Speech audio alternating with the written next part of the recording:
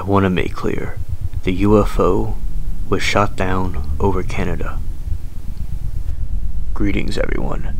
In this video, I'm going to talk about the Montana UFO incident that just took place. Alright, so on February the 11th, the US government shot down a UFO of some kind that may or may not have been from space. But likely, it's something from China, because we know recently the Chinese have sent the balloon over here.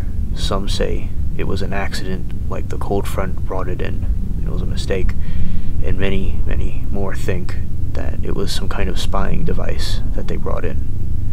And y'all can debate about that in the comments if you'd like.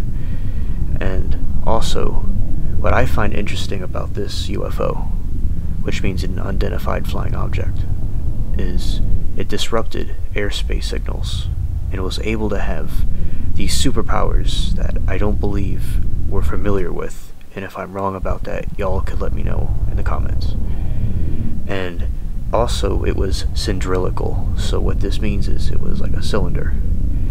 And I think that's very interesting because that reminds me of a UFO type aircraft, but it's most likely something from China. But it could very well be a UFO. And the Montana airspace was shut down. And what do you think? Is this a UFO from China? Or far from space? And only time will tell. Or maybe we will never know, because, our government is very secretive. And I wonder why they're being so secretive about this and not directly telling us what it is. And thank you in advance for your thoughts in the chat, and hope you're having a good day. Thank you. Or night.